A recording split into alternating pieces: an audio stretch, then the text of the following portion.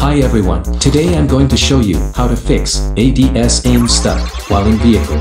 First go to settings, and, in scope settings, in camera rotation while ADS section, see whether it's enable or disable. If it's enable, you may see that camera movement is not working.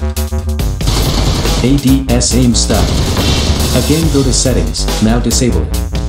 After that, you may see ADS camera movement works just fine.